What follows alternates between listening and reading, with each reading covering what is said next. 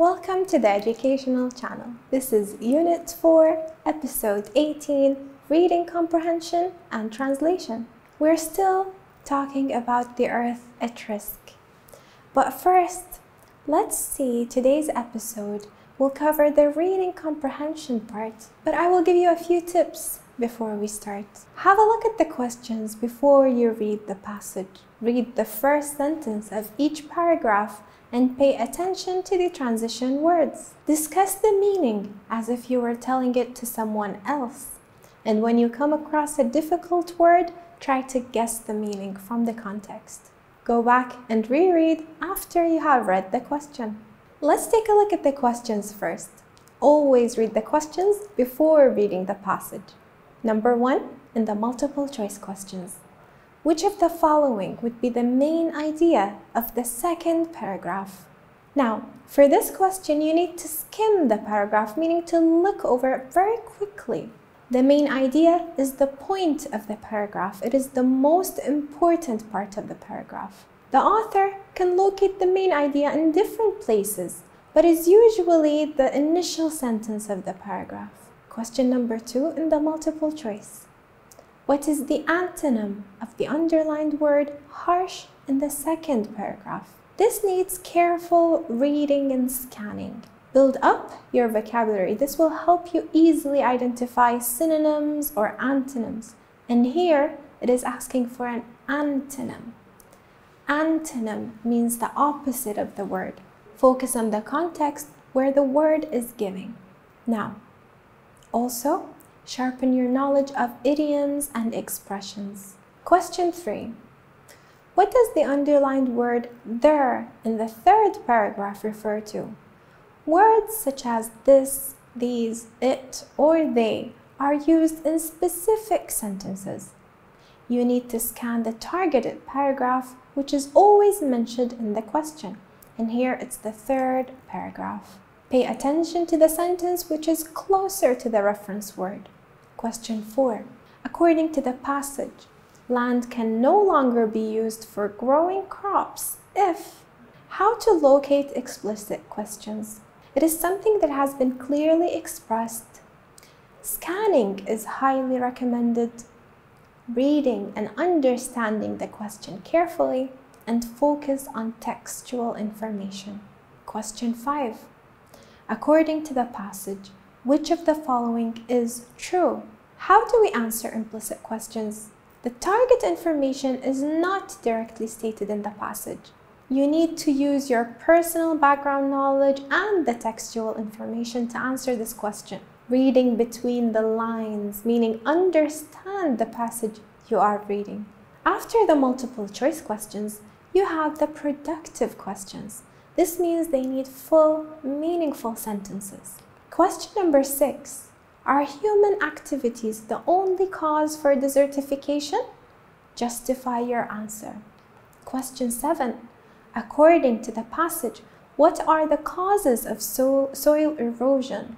Question 8. Why do farmers tend to over-cultivate their land? And question 9.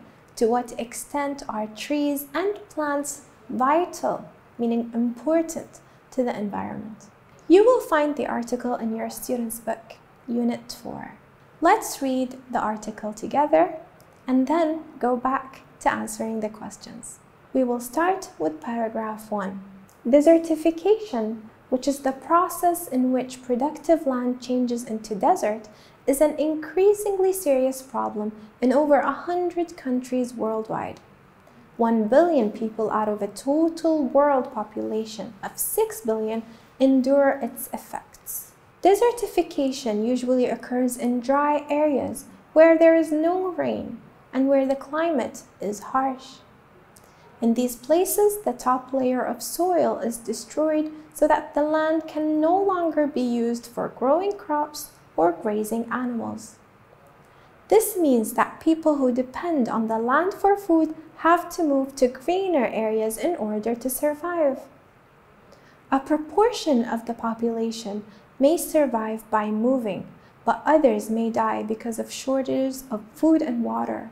Although natural changes in the climate often precipitate the process, The activities of human beings are often the real cause of desertification. Because there are growing numbers of people to feed, farmers tend to over-cultivate their land, with the result that the soil becomes poor and unproductive. Other farmers overgraze their land, and this permanently kills off grass and other plants.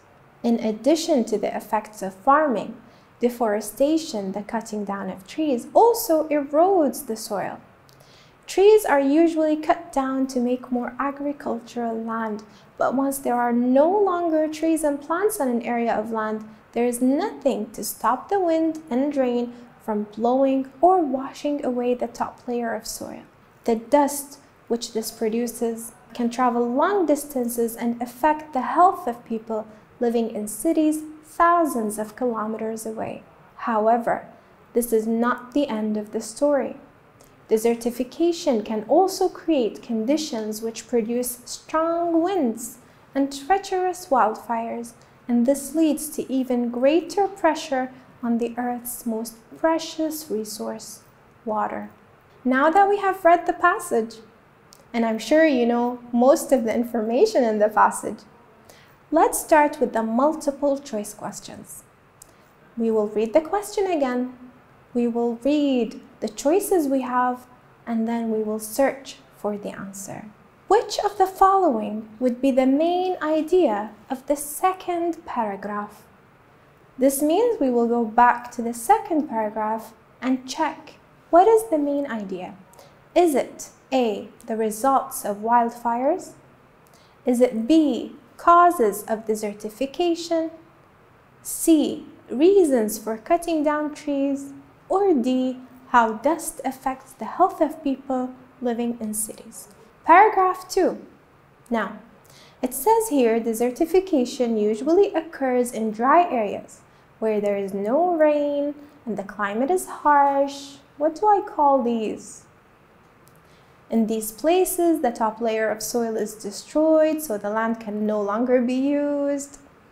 These are causes of desertification. This is the main idea of the second paragraph. Question 2. What is the antonym of the underlined word harsh in the second paragraph? Antonym means the opposite of the word. Now, harsh is located here. It's underlined in the second paragraph. Desertification usually occurs in dry areas where there is no rain and the climate is harsh. What's the opposite? What's the antonym of the underlined word harsh? Is it arid, frigid, humid, or pleasant?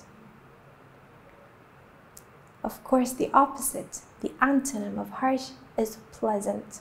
Now, what does the underlined word there in the third paragraph refer to? Remember, when we have word reference, we go back to the paragraph and read the whole sentence, or maybe a sentence before. Here, we can see there is underlined and in yellow. Because there are growing numbers of people to feed, farmers tend to over-cultivate their land. Let's see, is it people, farmers, changes, or the activities? There refers to the farmers. Question 4.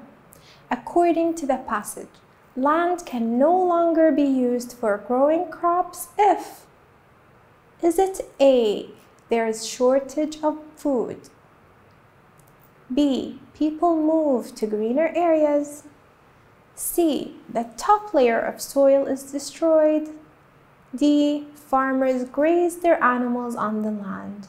Let's take a look at this question again. Land can no longer be used for growing crops if. Let's go to the second paragraph. Here you can find the answer.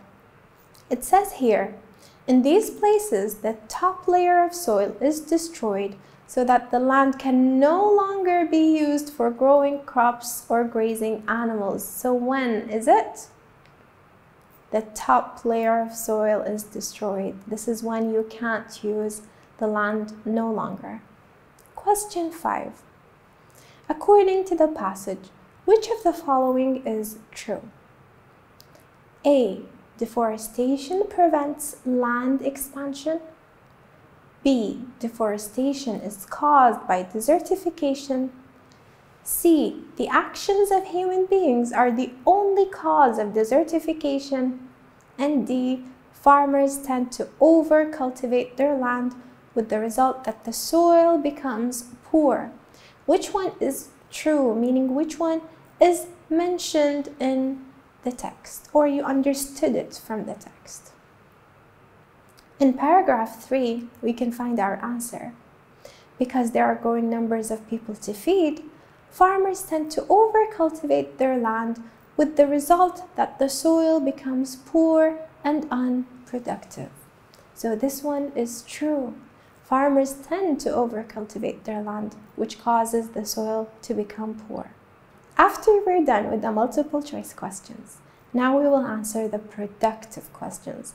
This means, again, that you have to write full, meaningful sentences for the productive questions. Question 6. Are human activities the only cause for desertification? Justify your answer.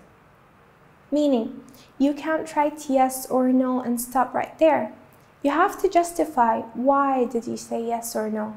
Let's find the answer. Although natural changes in the climate often precipitate the process, the activities of human beings are often the real cause of desertification.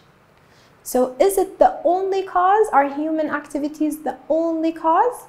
It says here natural changes in the climate often precipitates the process. So no, desertification is the result of both human activities and climate change. According to the passage, what are the causes of soil erosion? Let's go back to the passage. What causes soil erosion? Here you can see that we have a sentence that says also erodes the soil. So we read the whole sentence to find out the answer. In addition to the effects of farming, deforestation, the cutting down of trees, also erodes the soil. So the causes of soil erosion are farming and deforestation, both of them mentioned in the same sentence. Question 8. Why do farmers tend to over-cultivate their land? Here it says, because there are growing numbers of people to feed, farmers tend to over-cultivate their land. So the reason is, farmers tend to over-cultivate their land in order to feed the growing number of people, the growing population. And question 9. To what extent are trees and plants vital to the environment? They stop the wind and the rain, which may wash away the top layer of soil. Do you remember we also took this question as a set book in episode 16? They also stop the dust that affects people's health. We're done with the comprehension. Let's move on to the translation. Here are a few tips if you want to translate sentences. You will get sentences in Arabic. You have to translate them into good English. First, translate meaning, not words. You have to understand the sentence in order to translate it. Avoid word-for-word translation and don't leave spaces for words you don't know. Try to guess the meaning. If you understood the sentence, you will know words to write in the translation. Now, sentence number 1. سهام. تعد عملية اقتلاع الأشجار سبباً رئيسياً لظاهرة التصحر. Here we have two terms that you probably know by now. اقتلاع الأشجار, التصحر. Now, you have to understand the sentence. You can read it more than once if you would like that. And then translate what you understood. And try to use the terms that you learned recently. سهام. I can say deforestation. If you forgot that one, you can say cutting down the trees. Both are correct. Deforestation or cutting down the trees is the main cause, سبباً رئيسياً, the main cause of desertification. Number 2. نجلاء هذا صحيح، فهي تؤدي بدورها إلى آثار مدمرة على مناخ العالم والبيئة. Now, here, if you understand the sentence, you can write that's true, you can write that's correct, that's true, or that's right. It destroys the world's climate. If you know other words other than destroys, it would also be correct. It destroys the world's climate and the environment. Now remember, you don't have to write the exact sentences we have here. These are model answers. I'm pretty sure you can think of better sentences to write. In the translation, as long as you understand the sentence, you can translate in good English easily. Let's take a vocabulary exercise. Do you remember these words? Arid, climate, day-to-day, droughts, equator, forecasting, frigid, humid, planting, and prevailing. In this paragraph, you will find it also in the Student's Book, Unit 4. It's asking, how is climate different from weather? This paragraph will help you if you want to answer the set question, what is the difference between climate and weather? Weather is what happens to the air and atmosphere outside on a basis. Weather happens on a day-to-day basis, remember? Whilst climate is the prevailing weather in a particular place over a long period of time. Countries near the have tropical climates. Near where? The equator, the imaginary line. Countries near the equator have humid tropical climates, while lands close to the desert, such as Kuwait, have hot and dry climates. In countries nearer to the frigid, because I have polar, very cold, regions than Kuwait, the climate is cooler and colder. There we go. This does not mean that countries that are normally cold and wet cannot have hot, arid, dry, arid weather. Some even suffer from droughts, which are periods of very low rainfall. Information about climate is useful for weather forecasting that can help farmers know the best time for planting crops. In this episode, we learned how to extract relevant information after reading a passage. We answered multiple choice questions and predictive questions, and we tackled the translation, and we had a small vocabulary exercise at the end. Thank you for watching.